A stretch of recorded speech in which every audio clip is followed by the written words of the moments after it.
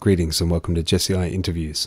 As always, I'm recording this on the lands of the Bunurong, Boonwurrung and Wurundjeri Woiwurrung people of the Kulin Nation, the original owners and custodians of these lands, and I want to recognise and acknowledge that sovereignty was never ceded. The interview I'm presenting today features Ken Boothe, or said more accurately, Ken Boothe. This is one of my favourites, not only because it's with a true legend of Jamaican music, but also because he was such a warm and inviting person. I visited Ken's house in Liguanea in Kingston, Jamaica back in July 2012, together with my wife Mina and our Melbourne reggae producer Lucas, aka Temper. Ken invited us in and first gave us the grand tour of his own personal Jamaican music museum, his own collection of clippings, articles, posters and awards. He then spoke to us for over an hour and then excitedly played us all the music he'd been working on. This is a long one, so let's get straight into it. Jesse I interviews Ken Boothe, July 2012.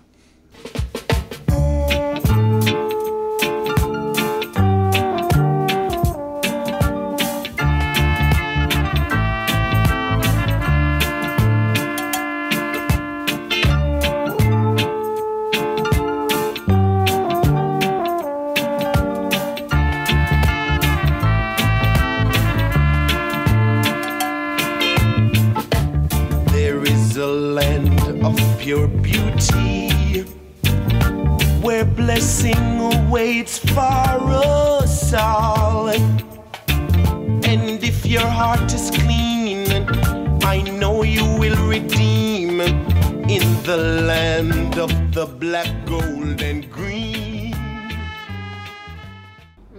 You know, there's that every color is there, you know.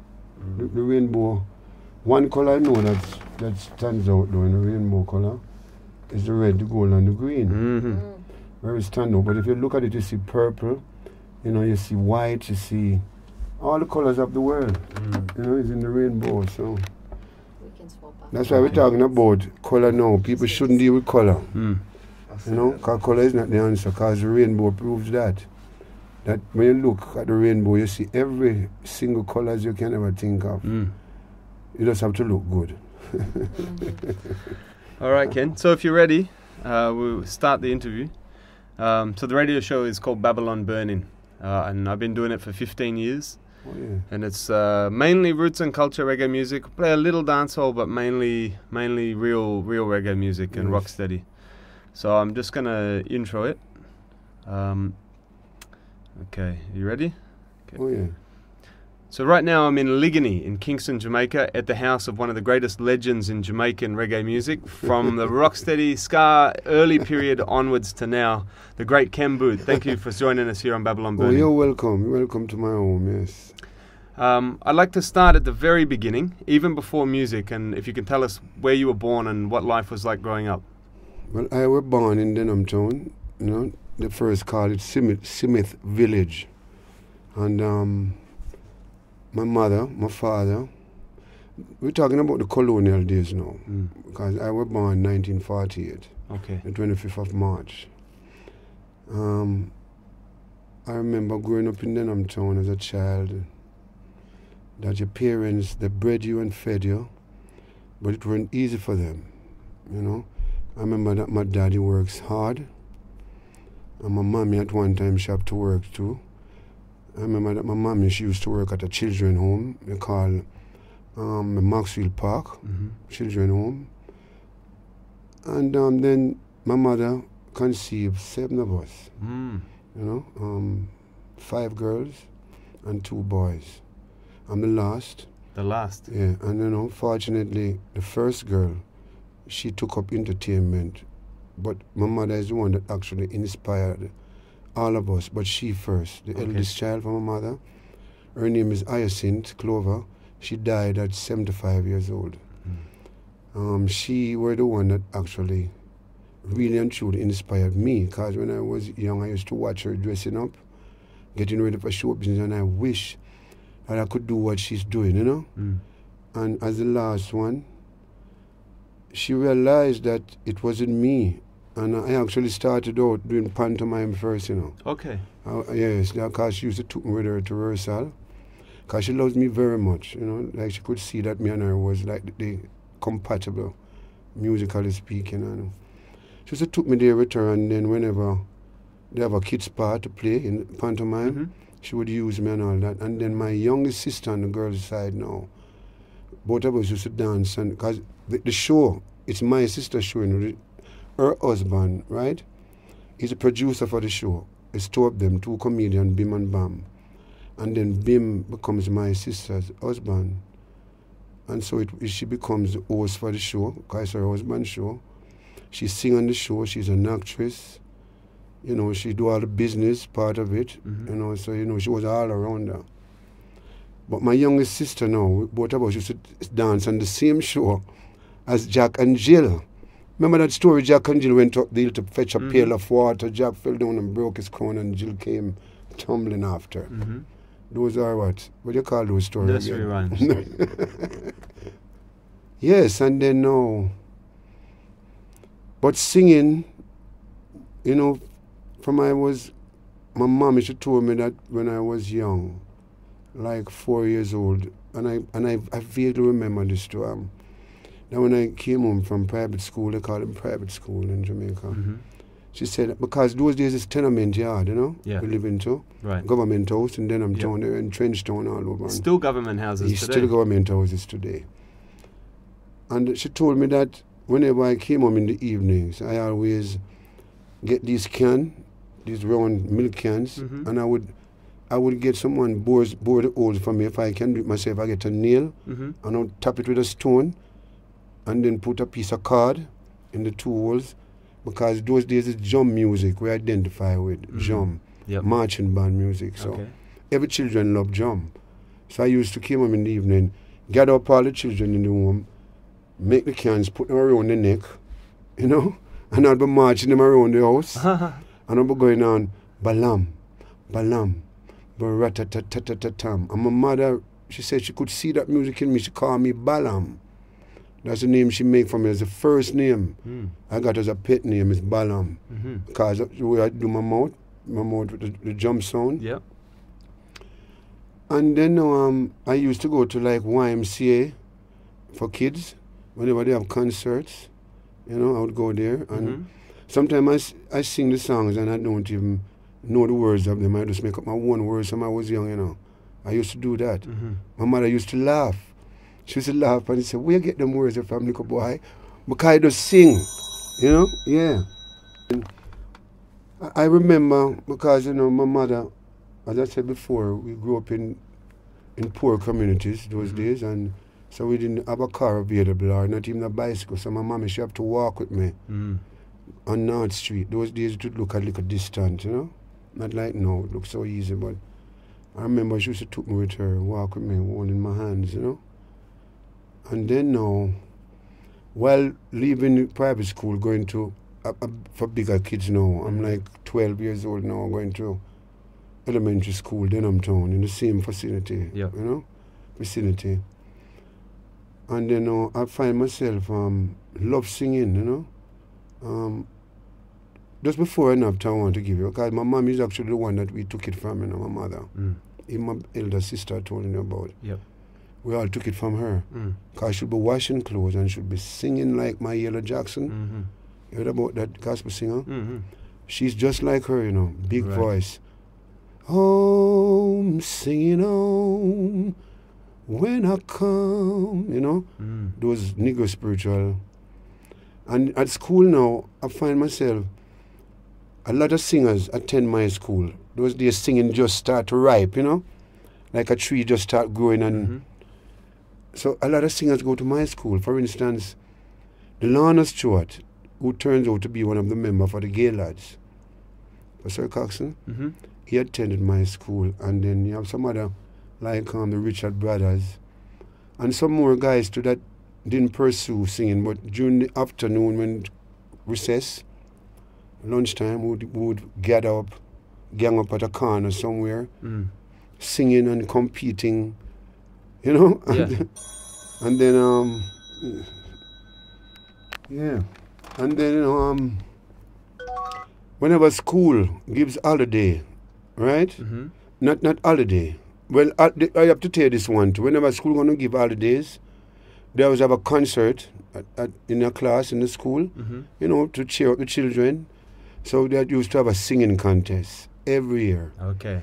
In first class, because that one close up. Our class, the lower classes open up. The high ones, they close up, right? Okay. So I remember me and Winston, Delano Stewart, Richard Brothers, and some more guys that, as I said, in person, we used to compete. Like every year when they have that concert, it's either me or Winston who won that. It's either second or first, second, between the two of us every year. Sometime he won, sometime I, you know. But when school over in the evening, I used to end up at Boys Town. That's in Trenchtown. For one reason why. Because Boys Town it's a boys' institution for boys. But they get grant from all over the world. You know, you have Boys Town everywhere. Those kind of institution for boys. And so most children, even girls, used to end up there. Because the facilities that they have a lot of, you know, ball to play with. They have ping pong, tennis, and boxing. There's a piano in the dormitory. And I'm not a sport person, but I used to love to watch sports. So I'd end up there every evening. The first time I'm going to play, I touch a piano. It was at Boys Town. Okay. Because I remember, as I said, we grew up in poor communities. We didn't have these things available to us. So music was in me so much that when I saw the piano, and I find myself banging the keys, you know? Like every evening I go there, that's where I would go first. You know? And bang and sing something to a one note. You know, and on my way home now, in the evenings, this is what I'm going to get to. I met with Stranger Cole. Because I used to pass his house, Albert Street. And then I would hear singing, and I would stop listening these guys with Stranger, and they don't know that I'm there listening. And gradually I found myself in the midst of it. And I heard them singing and I'm jotting at the harmony, you know? And Stranger look at me and they said, well, you know, you can't sing. And I'm telling you this, from that day, from I met Stranger Cole that evening, I never stopped going where he is. And he's the one that first schooled me when it comes to music. You know, tutored me in every way. Because he was already a big star. You know, he was singing with Patsy. And then he was a solo singer, also on his own. And he had a group, forget the name of the group now. And then he met me. And we felt the spirit for each other, that spirit, you know, that communication, you know. Yep. And so we started to write a lot of songs. We wrote songs about all different kind of subjects. And then Artibella came up. But first, before Artibella, Una Dos came up. And in our area now, there were a lot of Chinese who would domineer the poor communities in those days. They have the bar, they have the grocery shops. You know, so me and Stranger, we decided to write a song about Chinese. We don't know the language, but we wrote, Amo Seniwa, you know? Amo Seniwa, that's what she says to me. We don't know what Mo Seniwa means, but it had the little shiny kind of sound, you know? And then we make Una Dos, counting from 1 to 6 in Spanish. And he decided now that he's going to take me to Juquit for an audition. Okay. That's why I'm going to get in the recording business now. We went down there. Juquit saw me. I was fat, little boy, you know, because I was like, 15 or 14, you know?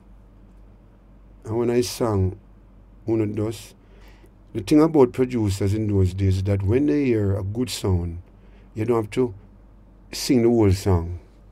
But I was lucky, you know, because Stranger was already a big star, so that the door was so easy for me to go into. Yep. Right, so Juquit doesn't hear the song. He said, his studio was upstairs. He said, no, go upstairs with him. You know? Voice it right away? Yeah, because the session was going on. Okay.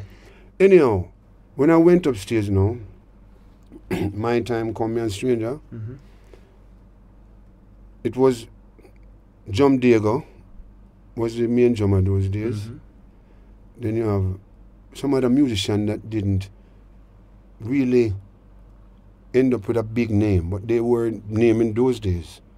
Then you have people like Boothe, that just died the other day.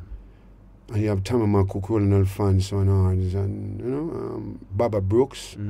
Baba Brooks was the leader for the horn section those days. Okay. He works with Duke Reid. Yep. He's one of the resident musicians for Duke Reid. So he was the leader, not Tommy McCook or Roland Alfonso. It was Baba Brooks. Whenever you blow for Duke Reid, Yep. Baba Brooks would be the one who actually is the one who works there, that he have to be in the horn section. But Tamama Cook would be there. But it all depends, because Tamama Cook probably is the one that wrote that horn section. Okay. So Baba Brooks would have to read his lines. Sure.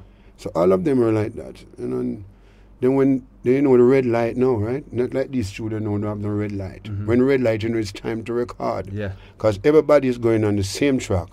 There's 2 tracks. Right. You know what I'm saying? Yep. Everybody have to record one time. And this is my first time. I'm going to go on anything like tape. Yeah.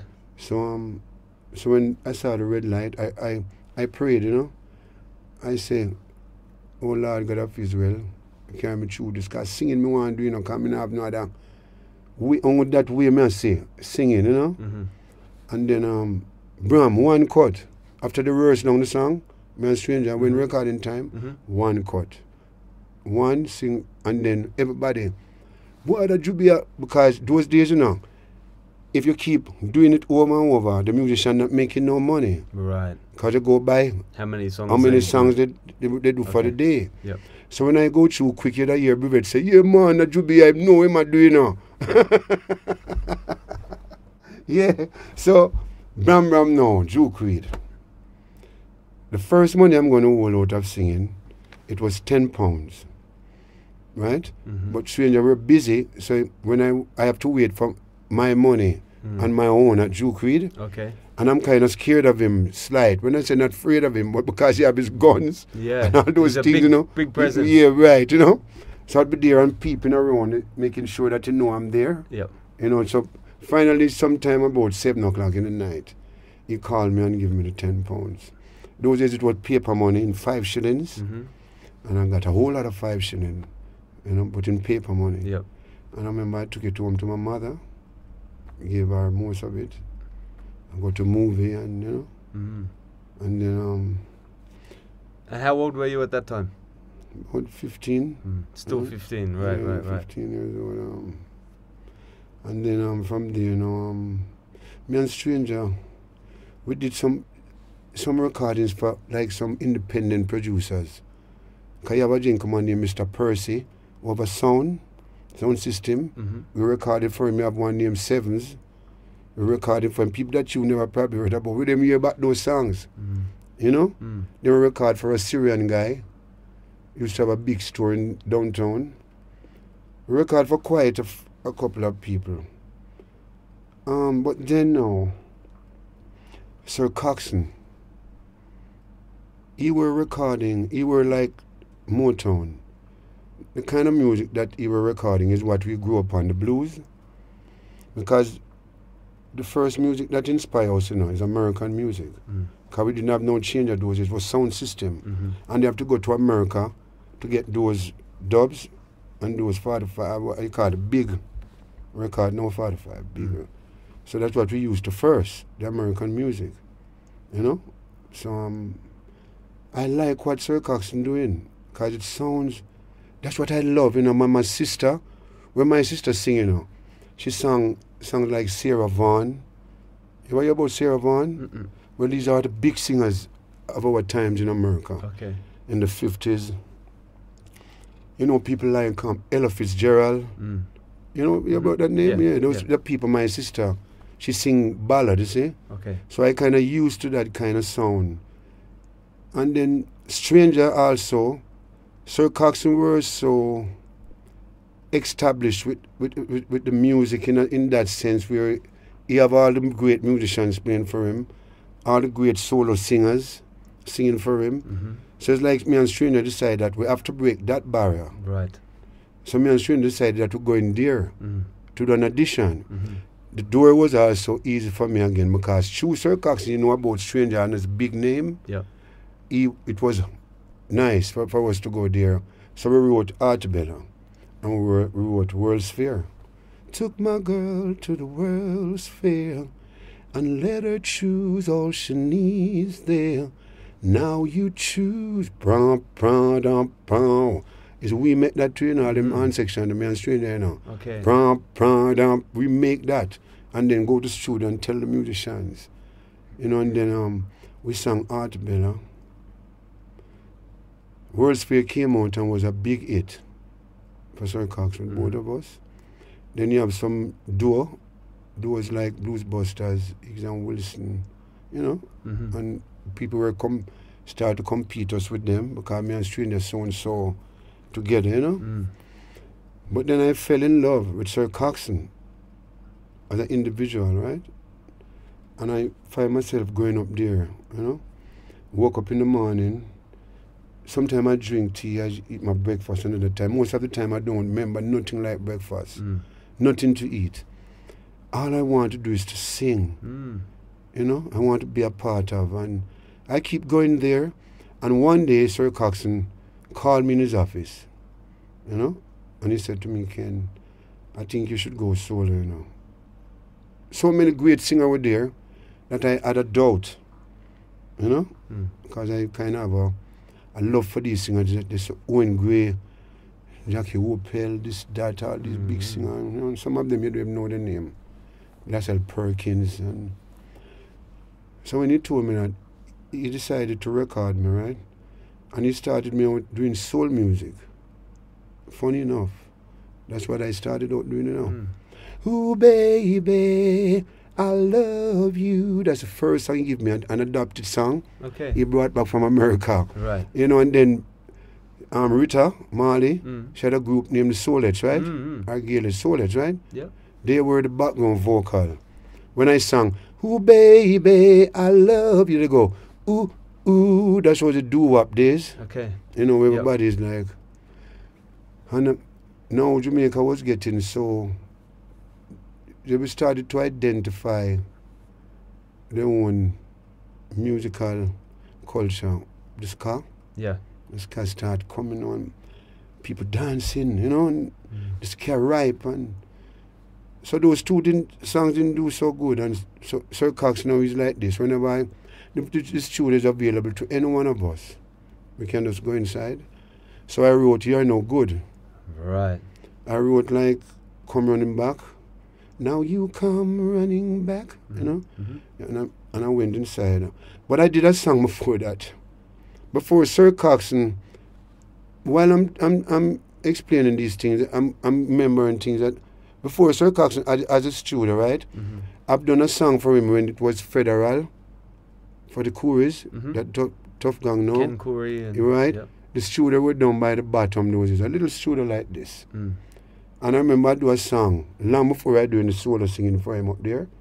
It's called To Prevent is Better Than Cure. But that didn't do well, you know, in the sound system. That was another period before Sir Coxsone had his studio. Right. Because these things I remember. But for me to break away, you know, it was at Studio One, you know? Yeah. So this is really where my journey actually pick up. Okay. You know, yeah. Was it at Brentford Road back then? Yes, Brentford Road. And so I went back in the studio, I did You're No Good. And it's a sound system that actually serenade your songs those days. And I'd go to the dance hall, standing up outside, listening to hear my song. I don't hear it that night. I went back another night when they're playing somewhere else. I would hear it, you know. You know, at first when you hear your songs, it sounds strange without you. You know, like you're hearing your song, you know. Yeah. It sounds so strange to me, and I got used to it. Then I went back in again, and well, you know, but we guys, Wailers, Gaylords, Dera Wilson, Horace Sandy, Bob and the Master Griffiths, Lord Creator, Clarendonians, you know, Gaylords, etc., etc. So many of them. we used to inside Studio One, and yet all of us writing songs, and no one is disturbing the other, you know. And we were friends, and because we were under mother care and father care those days, we would be there, and we probably don't eat. We don't eat. Sometimes a friend would come on who works somewhere else, and he loved the way we sing and have money, and would say, you guys buy something to eat, or, you know. I remember some of the songs that I've done, I actually done them on an empty belly, you know, because we have to go home in the evenings to eat, and we're at Sir Coxsone the whole day, Right. waiting for a break. Yeah. You know, so. And the next thing about it is that I can't forget Sir Coxsone for his contribution that he had made for the development of this music. And I want people to understand that we also make our contribution to the development of the music. So, put all of this together. None of us must forget each other. Because what Sir Coxsone did was to go to farm work, and he put his money into music that he loves, and he know about talent. When he hears good talent, he sees good talent, he knows. And I must thank him for what he had done for my career through the Almighty God who sent us here. You know, I must give him thanks. But I also know that my friends and myself, we also involved in that sacrifice. You know? Because there were times Sir Coxsone weren't making no fortune when I get to realize what is happening. It was just love. Yep. Just like we weren't making no fortune, but the love for it. So mostly when you recorded, you just got paid a one-time fee to sing the songs? Well, we, not with the Sir Coxsone, he used to give us a weekly. Okay.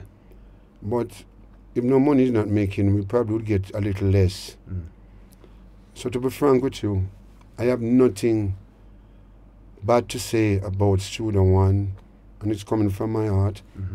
Whatever difficulties we have along the way, with any producer, I would speak about the good first, because that's what make we what we are today. You know what I'm saying? True. Thank God for Sir Coxsone, especially. Yeah. For Duke Reid, because they're the one who inspire everybody else. The this, the that, you know? Yeah. And then people start producing me like 90, Observer. Then it comes right down to Light Charmers for Federal. That's where I'm going to get a big sound now, everything I own. You know? Yeah. And that song now is a song that I cannot forget the time, that period. Because, as I said, I always try to speak about the good, but there was so much negativity along this journey, my journey. And I know all of us have a journey, and there's ups and downs. If you notice in the song Journey, don't be afraid to walk that walk. Don't be afraid to talk that talk. You know what I mean? This is how it goes. It's like that. It's up. It's today you're up, tomorrow you can be down. But I never let it give me any feeling of not taking that journey that I was set out to do, you know? That journey, I always have that faith within me. No matter what faces me out there, anything negative, I try to go around it and be positive, you know? And so, because I have a journey and it's not finished, but this is the stage I am now. So I also even make a video, because I'm doing new stuff, because I'm alive, you know? And I just do a reggae album that I'm getting ready now. I'm doing my own business, you know. Mm. My son is my business man, part of it. He just does a bit. When I have a young DJ, G-Mac, Yep. he's also a businessman.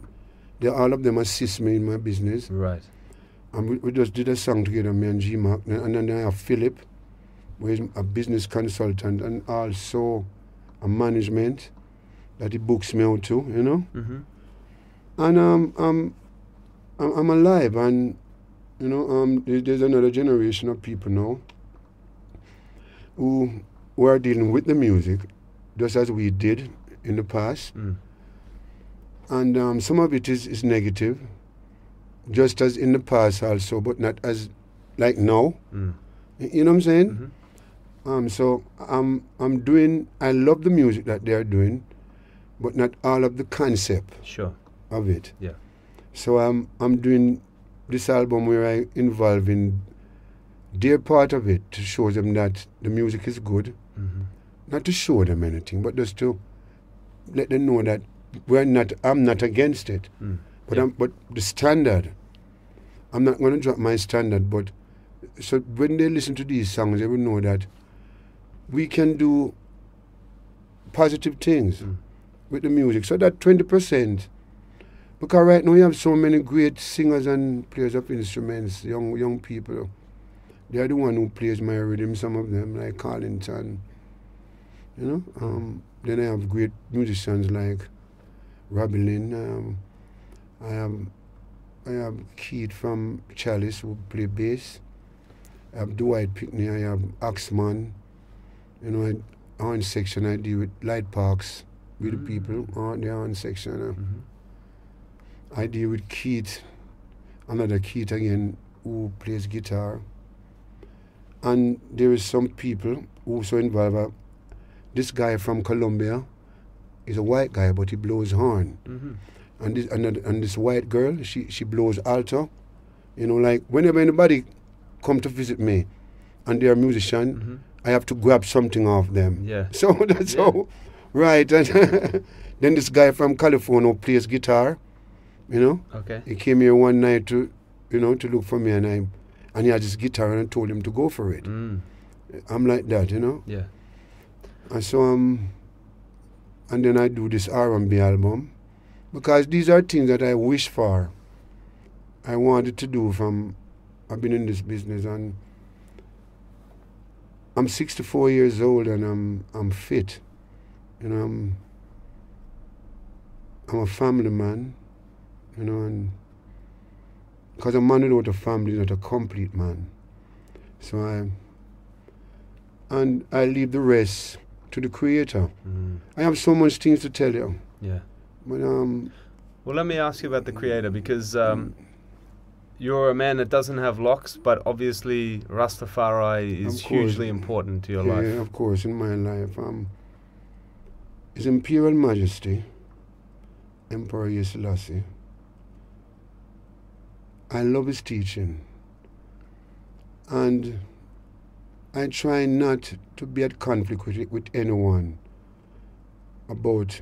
I know in myself that he is the Godhead. You understand? He's the headmaster. If no one agrees with me, then that's your opinion. I'm only giving my opinion. I love His Imperial Majesty teaching, because whenever he utters, right, he doesn't utter for no one side, the thing. He utters for humanity. As I was saying before, you know, that until the color of a man's skin, I always use this to show people that we all are one. Until the color of a man's skin is of no significance to the color of his eyes. No leaders of this world has ever gave any speech to show humanity that we don't need racism, because we all are one. We all breathe the same day to day, the air, oxygen. You know, we all have two eyes. You know, We all bleed, go ahead. we all bleed the same red blood. No one have any green blood.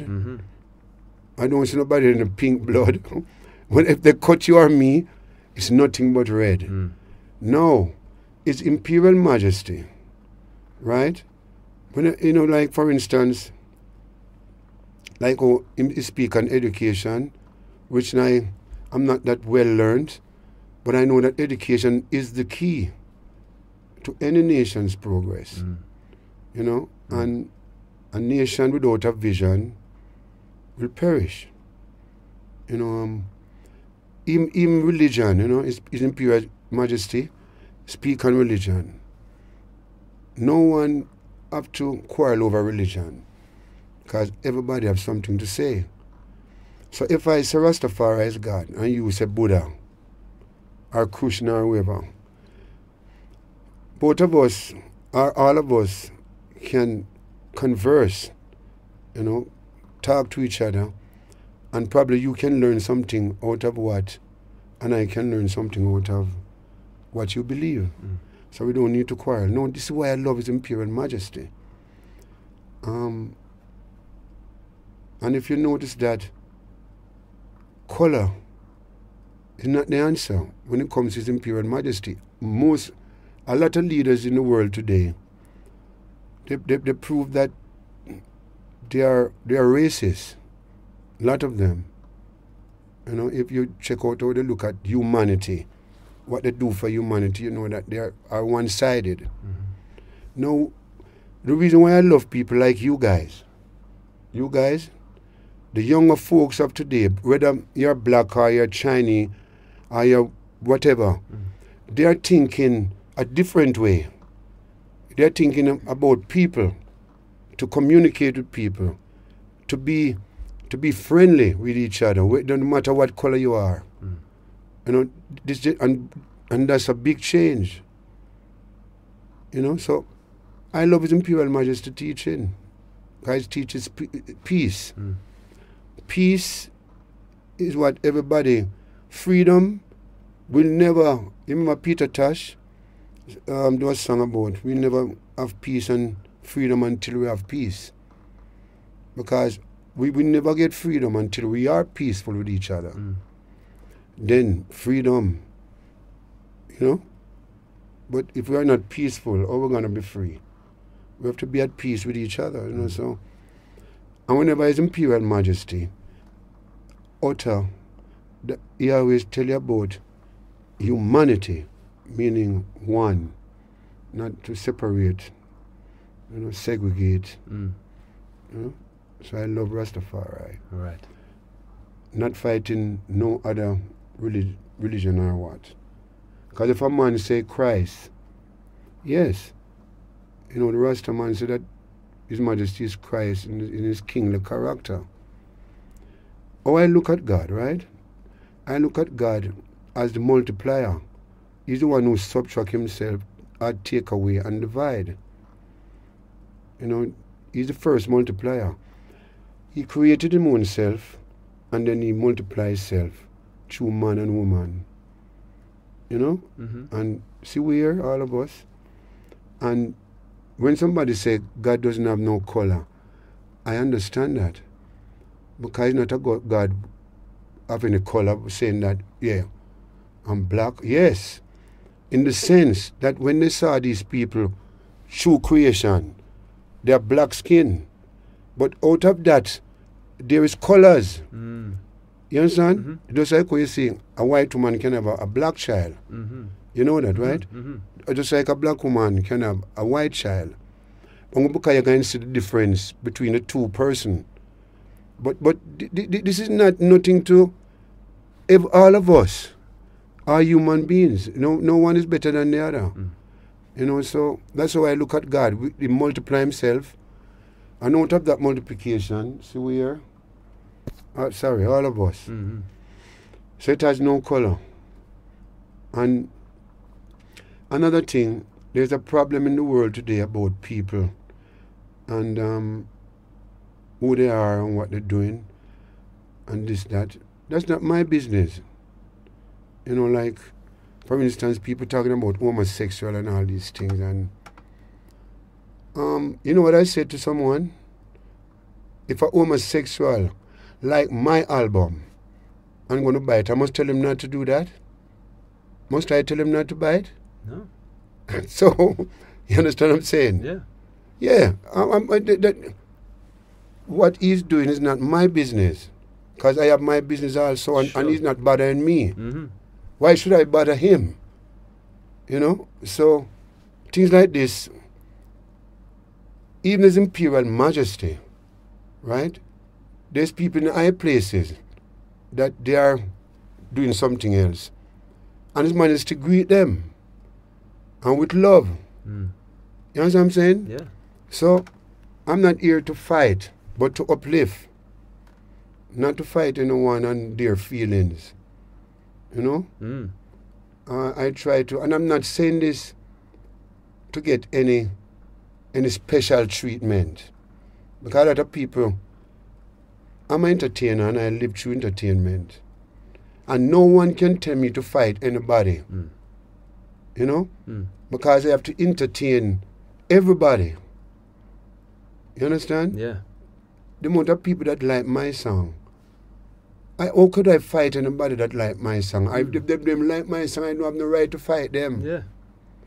So if a man can't see that, it's film business. We must focus on what we come to do, to entertain people. And it doesn't matter who I entertain. And if they want to greet me, shake my hand, I'm willing to do so. You know, because we all are human beings, you know. So singing music is something that brings people together. That brings people together. Mm-hmm. You understand me? Yeah. So it brings all different race of people. It no matter what is your portfolio, the music brings us together, and that's what is nice. Mm. When I sing and look into an audience, I don't just see white folks alone or black folks. I see a lot of different colors. You know, I see people from India, I see people from all walks of life. Mm. And this is why I love music, because it brings people together. So I'm not here to fight anything. Yeah, love that.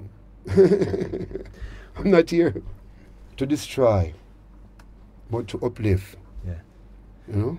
Well, what about in the 70s when Rasta music became the mainstream in Jamaica? You had Rasta artists that were the popular artists of the time. Mm-hmm. You as an artist, even though you have your beliefs in Rastafari, you weren't overly Rastafarian in the music.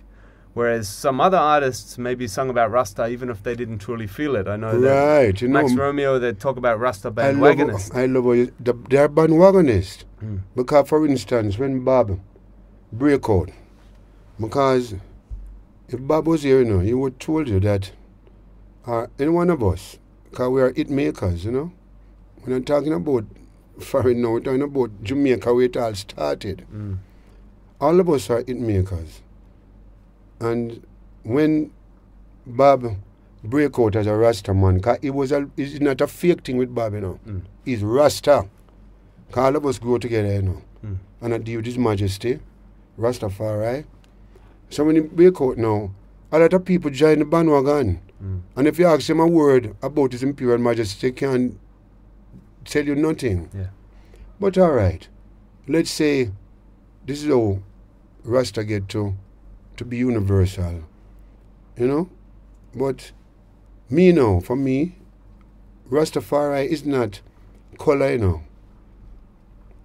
You understand? Mm. You have white man where Rasta man. Mm. You have China man where even tell you about His Majesty. Mm-hmm. Kind all nations God rise up into. Mm. God not rise up into no one nation. You understand me? Yeah. God is in every nation. So you go Australia against the Rasta man with white. True. And him tell you about His Imperial Majesty, a black man with it's not no colour nothing, you know. Mm. God don't know colour nothing. It's knowledge, man, mind. And all of us have that. Mm. So when man don't tell me now, say, a Rasta man supposed to be a black man, a black man. So God don't rise up everywhere then. God is in every man. And Him rise up everywhere. Him rise up. If it's a blue nation, what they say, Him rise up there too. Mm-hmm, mm-hmm. You understand? Yeah. So no man never come tell me nothing. God, you have some Rasta man right now, right? Where's white-skinned people. And him love his imperial majesty 100%. So you tell me something now. What you want to me say? Because you're a black man, you higher than him? No, man, that's how God work. Want to the black man now, right? When him do have nothing to say, you know. So I'm to the Indian man who have something to say.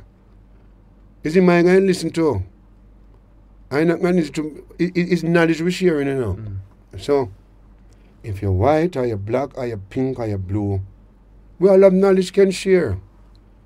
I must listen to each other. You know? Because you have some people where you're a black man who are racist, you know.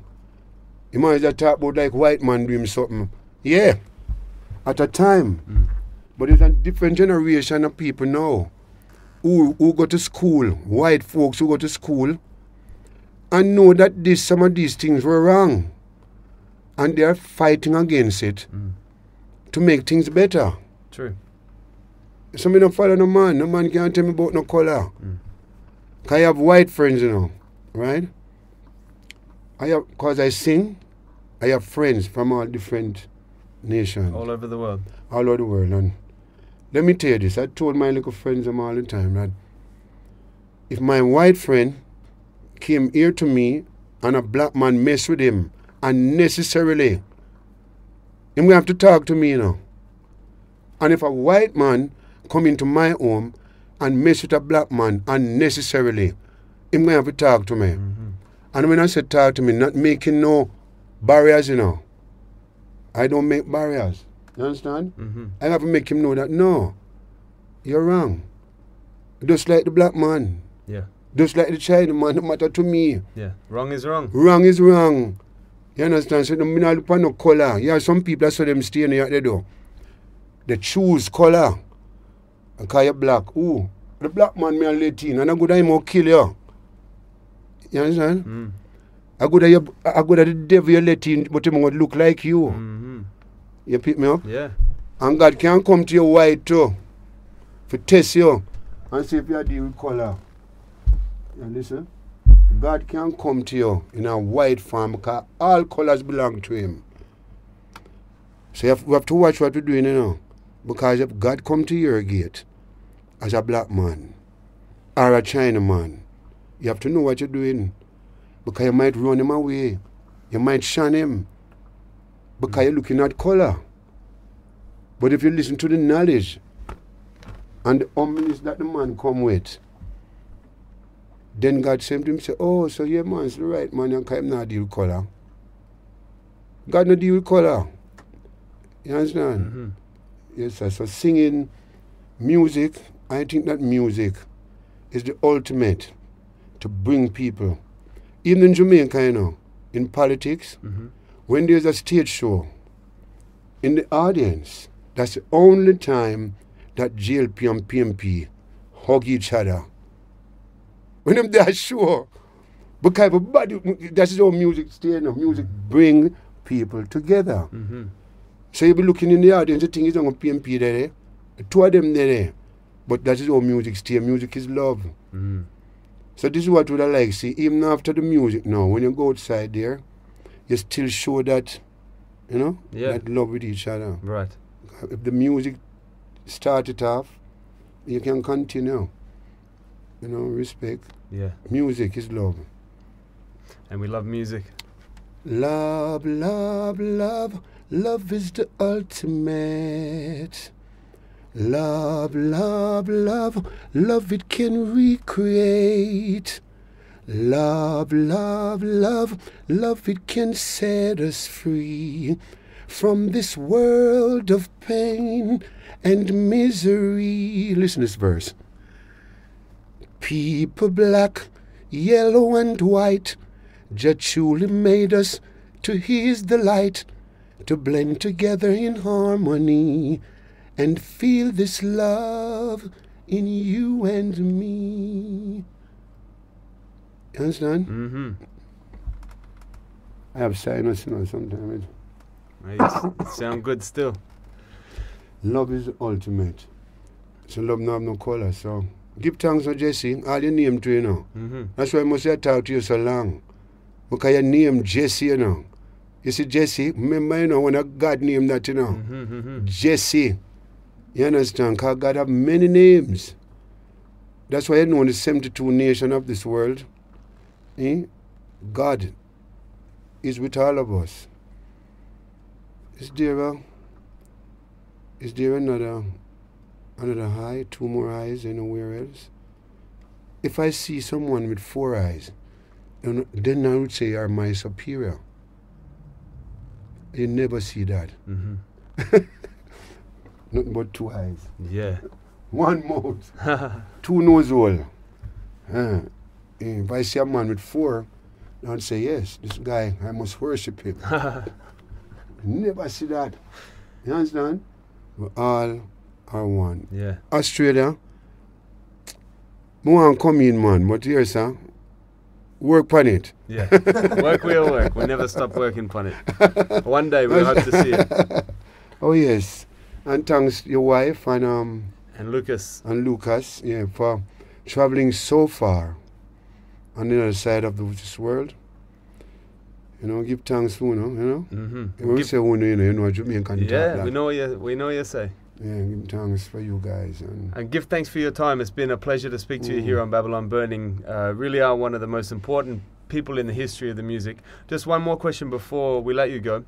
When we came into your house, you showed us your museum, all of the photos and the history and awards. I mean, you have the Order of Distinction. Is it the OD? I get a couple of awards. I get awards all over the world, you know. People give me awards. Like the Order of Distinction, the Prime Minister Award, Caribbean Hall of Fame. I got award from the mayor of Mount Vernon, Bronx. I got one from the mayor in Washington. But I got many, but you know what I'm glad for? That I'm only human. If you don't ask me, I don't tell you. Because some people, they don't realize that it's people that make them what they are when it comes to show business. Like you, what you're doing now, there's so many people that listen to your program. I must thankful for what you're doing. You know, so not no one man thing, you know. Yeah. Give praises unto the Most High. You know, His Majesty. Give thanks. All right. Thank you very much. Ken Boothe, thank you very much. You're welcome. You're welcome. Wicked. Yes, Jesse. Great interview. We appreciate that for real. You're welcome. You're welcome.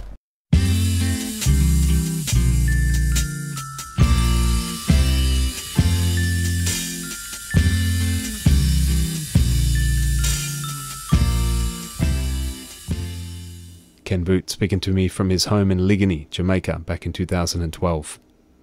Shout out to my Patreon patrons whose support helps me stay motivated to put out these podcasts. The Don Armageddon Time, The Real General Empress Irie, me Idrins John from Champion Sound, Tom Tanuki and Todd Solomon. If you appreciate what I'm doing with this podcast and you want to become a patron, you can do so at patreon.com/Jesse_I_interviews. Costs as little as $3 a month. Thanks for listening.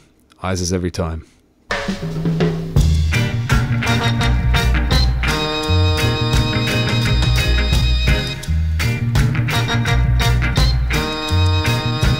In every part of me, I can feel you moving away, baby. I can feel you moving away, baby. More every day. Oh yeah, in every way. Deep down inside of me,